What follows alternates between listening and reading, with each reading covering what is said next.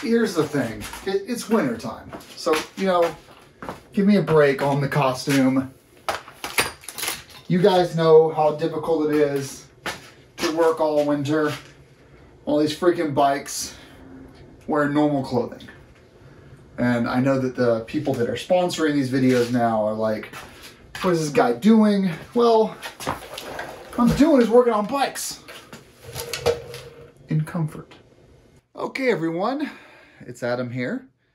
Today we're going to be installing some awesome lights. So obviously the D7s, they're awesome. They're going to stay on there. What we have today is these awesome D2s from Denali. Now, before we go through the install process, I wanted to kind of talk about these a little bit more. So what you see here, they look different, right? Well, this is Denali's TriOptic setup where with a lot of LEDs, you have to pick. Do you want a 10-degree pencil pattern or a wide 15 or 20-degree pattern?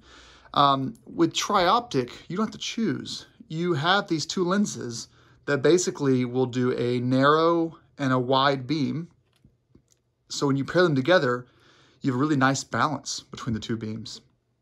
And you kind of want to do it where the wide beam, if you're in the US, and you're on the right-hand side of the road, the wide beam is going to be pointing towards the deer on the right-hand side of the road, and the pencil beam is going to be pointing straight forward.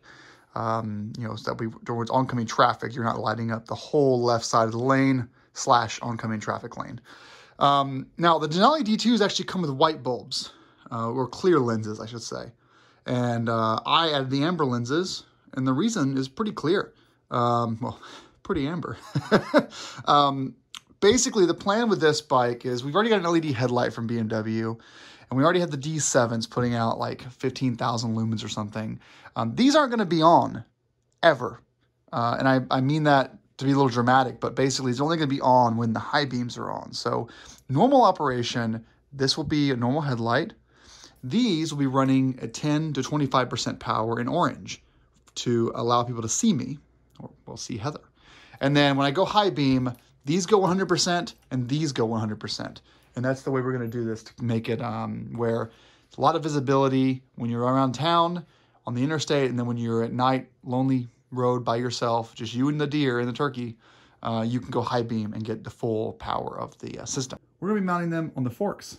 So if you have an F750 or F850GS, you're going to utilize this fork tube light mount. Here is the product. It's a 39 to 49 millimeter. This right here, this fork is right at 49.5 millimeters, or 38.9, depending on how you measure it with the caliper. I initially had bought the 40 to 60 millimeter, way too large. So we're going to be changing it to 39 to 49 millimeter. And here's where you can mount it below the triple tree or above the center there, wherever you want to put it. They're showing here, if you have standard forks like these, you want to put them, for some reason, up here. That's too high. But with these forks, you want to put them down here. Basically, you don't want to put them on the actual fork itself, which makes sense. Or, I'm sorry, on the metal part of the shock. So let's go ahead and take these apart.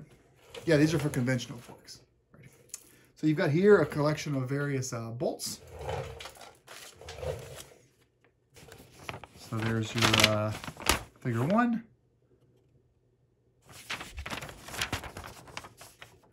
2, 3, 4, and 5. Let's first start off by simply just doing a test fit here to make sure these actually work on the bike. So we've got our left-hand side here. This is all cleaned up. So we have both sides here. You want to use the you want to make sure that your bolt here is on the exterior.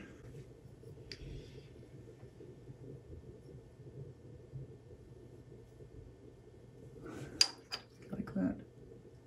Yeah, we like that. Okay. We're not using the permanent Loctite. That's definitely not going anywhere. On your D2s, you're going to be removing this right here. And you're also going to be removing this here. Now, take this off as well. You're going to use the included bolt that came with it, with the actual fork mount right there, and you're going to lock this into place, which doesn't seem like that much, but that's what it says to do. I'm going to also put a little dab of Loctite on that. Not really much space to do any more with it, but there you have it. Put that right in place. Just nice and tight. Okay. We're going to mount this straight down like that.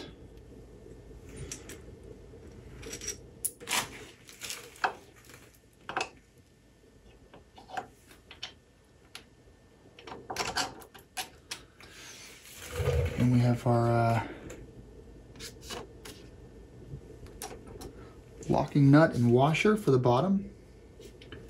Doesn't have to do a little bit of dab of Loctite, although Denali will probably tell me that I'm wrong on that one. And this locking nut utilizes a size 10 socket. So we'll get that started. Don't forget your washer. So for this, you can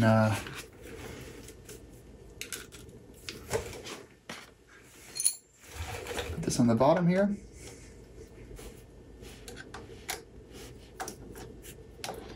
Get that started.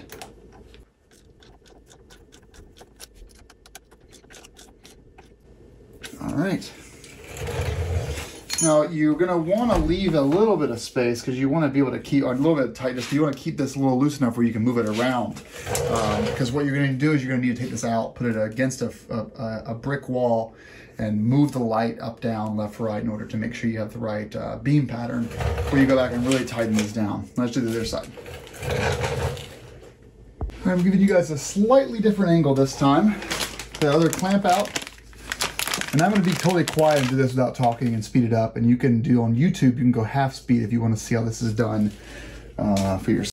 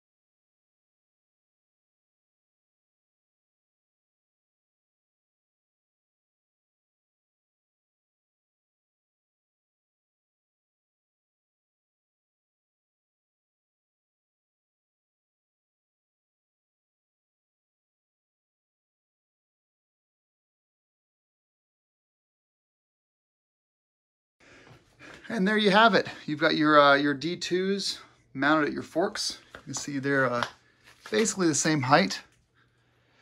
You'll need to do your adjustments after the fact. You know, get it out there, put it against in front of your garage door or in front of kind of a flat, plain wall. You want to be sitting on the bike, aka loading the suspension up. Make sure that you're not aiming too high or too wide or too low. And engage high beam, cycle through all of your different modes, and adjust both your D7s and your D2s. But so as you noticed in this video, we didn't do any wiring, and we're going to be doing the wiring in the next video. And so I will go through that in a separate video, and that's going to be wiring everything up into the CanSmart controller. Thanks for watching.